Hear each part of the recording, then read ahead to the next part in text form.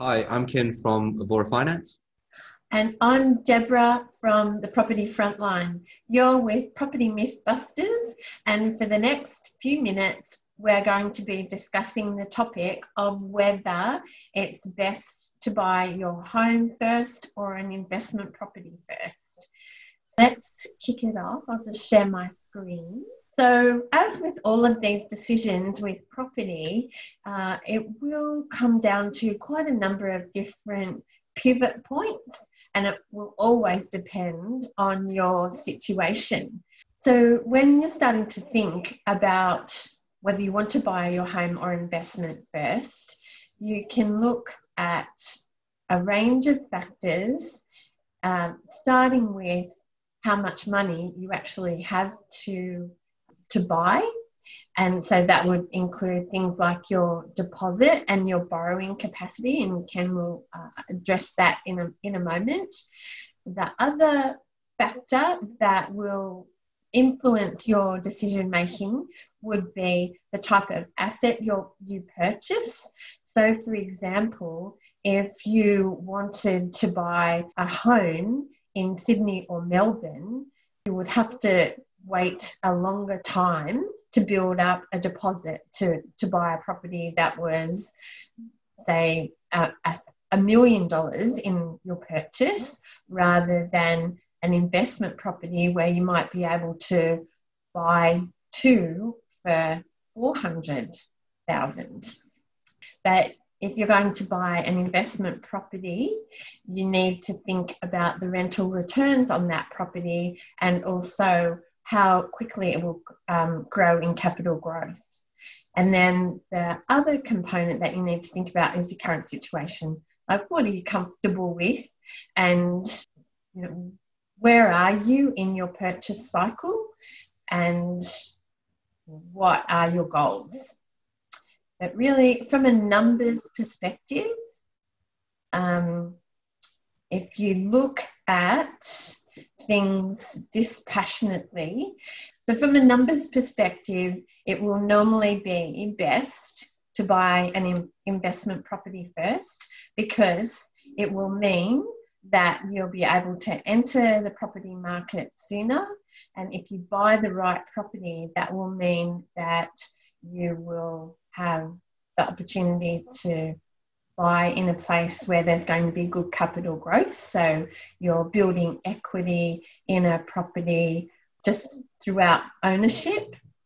If you buy an investment property and you're renting where you want to live, it means that you can usually live closer to work, or if you change jobs, you've got more flexibility in moving, because it means that you won't have to sell your home and then buy something else that's closer to work. Be able to build wealth as long as you've bought the right asset and you're getting a really good return and good capital growth.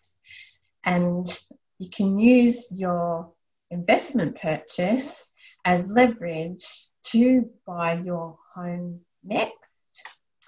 And it will give you more financial control, because you'll have flexibility over what's happening with your money.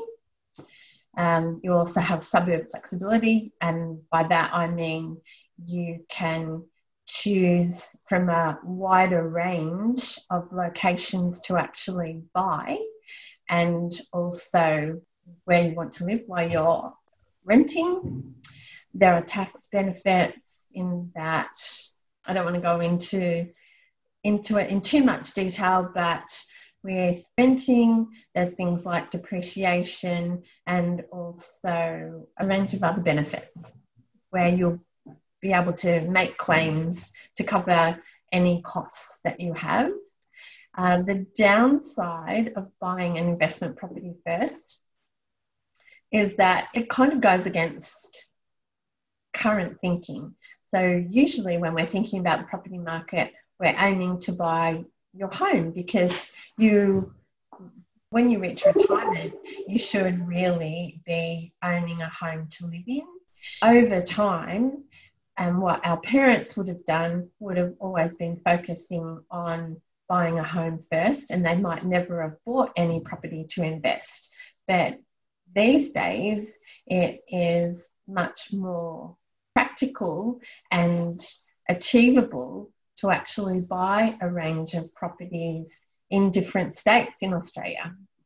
Also, some people think that rent money is dead money, but then you'll also hear other people argue that paying interest on a home loan can be dead money too, though these days it's not as bad because interest rates are so low.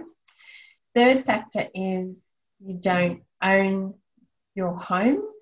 So it means that if you're renting and the owner of the property wants to sell, it means that you'd be forced to leave. And it also means that you can't, knock down a wall or add a garage to where you're living. Once again, it really comes down to what's right for you, and from a numbers perspective, what level that you can enter the market at. Thoughts on that, Ken? That's a good transition over. For me, in terms of answering the question of whether it's buying your first home as your owner-occupied first before doing an investment, I would say it does come down to your particular goals, your risk appetite, and whether you're able to do that, which is the part that I'm going to touch on a little bit more. It could be. It depends on what you're wanting out of your purchase, and also subsequent purchases, if that's the case. Thinking about a single person who may enter a relationship, possibly have kids. You're probably not going to buy a 4-bedroom house straight off the bat. So leaving room to grow and things like that do come into the factor if you're downsizing on the other side. But I guess it does depend on your circumstances. So to get into it, when I'm kind of faced with this question with a client, the first thing comes to mind is what are the options on the table, because you might find that you can only purchase an investment property, or you might find you can only buy an owner-occupied property, or sometimes both, or sometimes none. You're going to need to do more heavy lifting in terms of the savings and things like that, or have family help out in terms of guarantors and things like that. So that would be my job in terms of working out what your financial position can support firstly. And I wanted to just drill down into kind of the finer details to give examples, I guess, of how it could play out that, you can buy an investment property, but you can't buy owner occupied, but then the situation's reversed where you can only buy your own home and can't afford an investment. So usually when your borrowing capacity is quite tight, it's primarily linked around your borrowing capacity as opposed to how much savings you have. How much savings will affect either type of purchase. But with borrowing capacity, it's common to think that, if let's just say you're renting, so this is a renter paying $500 a week and they're buying an investment property for $500 a week. So in terms of whether they're buying or renting, the interest costs versus the loan repayments versus the rental is the same.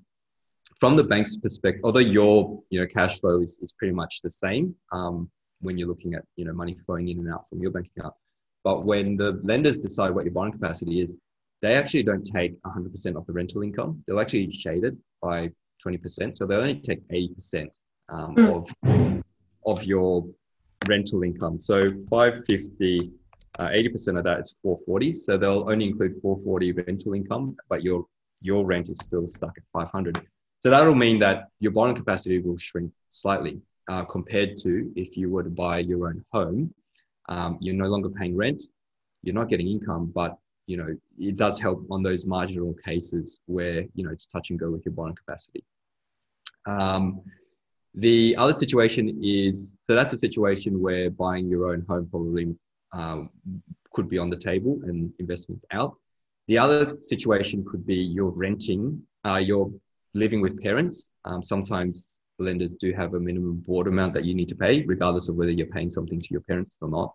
And then, looking at renting. So when you're paying board, it's usually quite like a nominal figure, like let's just say $450 per month. It's way less than if you were to actually rent.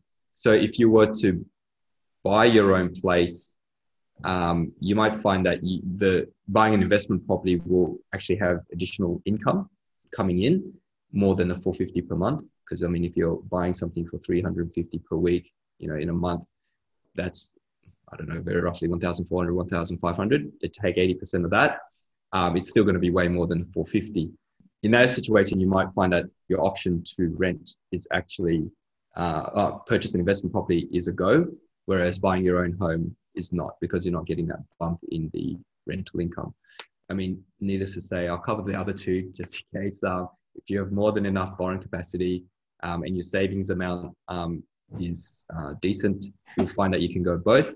Situation where you can't do both is generally going to be hampered by your borrowing capacity or the amount of savings that you have, or the LVR that you're purchasing the property. Those are generally the two problems that most first home buyers have. Some other things to consider as well would be the grants that the governments are giving. So if you do buy an investment property, you're foregoing, first home owners grant potentially, depending on which state you are. I'm speaking about New South Wales being based in Sydney. You might find that that's no longer, that's off the table, and you do have to pay the stamp duty included. That could also affect whether that option is available to you or not. And it's a lifetime thing. So once you get it, generally speaking, you're not going to get it again unless they change the rules later. But as it stands, once you no longer qualify for it, it's gone. And then it's just thinking about your risk appetite. So I do have clients who prefer to just buy their own home and just pay down the loan, not really kind of looking into the investment portfolio side of things and looking at that maybe later on in life. There's also your goals. Like I said, a young family or someone who's single, you might be thinking of making sequential purchases down the track. I mean, if you're single and you're not sure where you want to live, you might be considering a move to a different state, or your employment is not really steady, or whatever it might be, wherever you are in your life cycle, maybe buying an investment property makes more sense. On the flip side of that, you could buy your own home and then turn it into an investment property. There's a whole bunch of variables that kind of come into that, and then that comes back to your goals, what you're wanting to do, what your next steps are after the purchase, and what your risk appetite is. Because some people do like to buy in the city that they are in. Is that correct, Deb? Generally speaking, your purchase is within something that you can see and check on. Want to drive past it. Yep. But I mean, from what I've heard, that generally doesn't happen. So then, you start to get comfortable with buying property that have different opportunities in other areas of Australia. So those are some of the things to consider. So for me, I'm kind of, being the money person, I'm pretty agnostic in terms of which way you go. It's more facilitating whether you can, pursue a particular option or not. So that's everything that I wanted to cover in terms of that topic. Deb, did you have anything extra to add?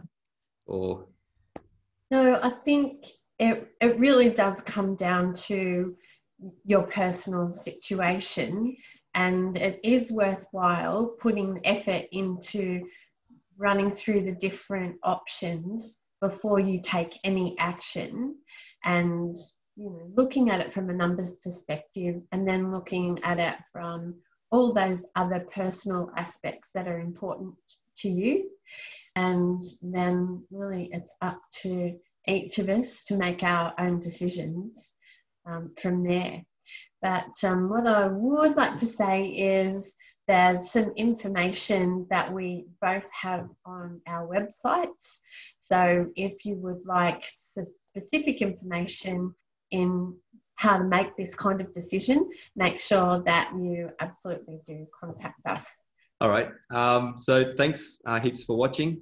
We love to receive your feedback. If you have any, please join the Property Mythbusters group and send us any questions or myths that you would like busted. You can also contact us directly through our company websites and social media channels. You can contact Debra on debra@propertyfrontline.com.au and myself, Ken H at avvora.com.au. Otherwise, have a fantastic day. Bye.